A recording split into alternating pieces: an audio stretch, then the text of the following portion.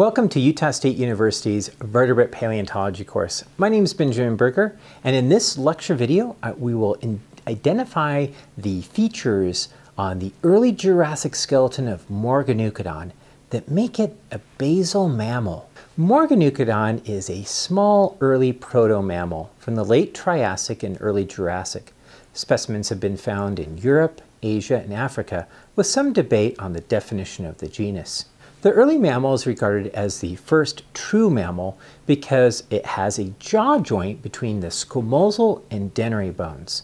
Although the middle ear bones are still articulating with the lower jaw, a fairly primitive trait. Morganucodon was about 10 centimeters in length, about the size of a small rat, and was an insectivore. Morganucodon featured a number of traits that make it a basal mammal. First, it exhibits the defining trait of having a joint between the scomosal and dentary bones, which means that the lower jaw is composed of a single bone on each side, the dentary.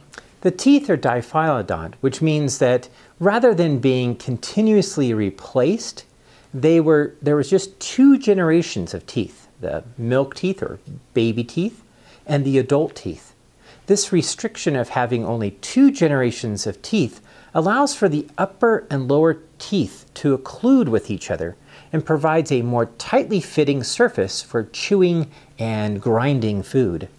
Now there's another contemporary early proto-mammal from the early Jurassic of Asia, Psychonodon, which lacks the diphyllodont condition with multiple series of tooth replacement, and an interesting ontogeny that suggests continued growth throughout an individual lifespan, like some reptiles, rather than the terminal growth found in mammals, with growth slowing with adulthood.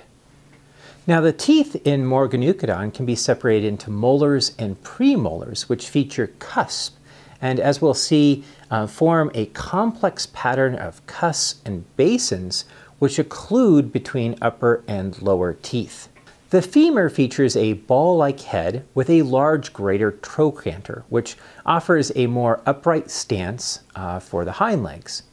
The larger greater trochanter serves as the attachment site for the gluteal muscles as well as other muscles that attach to the pelvis.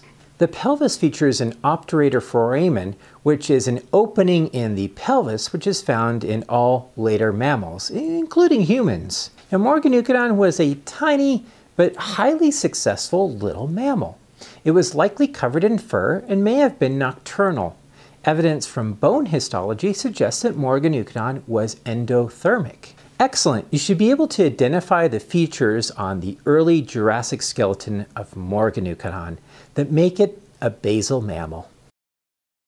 Thank you for watching. If you'd like to learn more about the Utah State University's geology program, check out the website geology.usu.edu or my own website benjamin-berger.org. Links are found in the description below.